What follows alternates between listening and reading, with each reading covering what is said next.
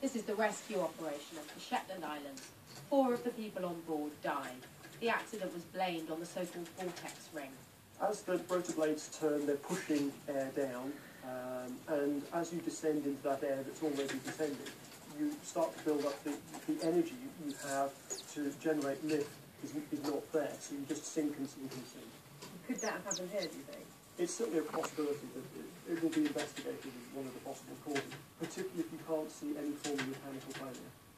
One eyewitness last night described the Eurocopter falling like a stone from the sky. The impact of that fall is all too clear. But the helicopter itself is deemed by the Civil Aviation Authority to be lightweight. That means it's exempt from having to carry the on-board black box recorders so useful to investigators. Well, later on in the programme, I'll be talking to the local MP, Anna Sarwar, about how the city has reacted to this tragedy. But we're going to move on to the rest of the day's news.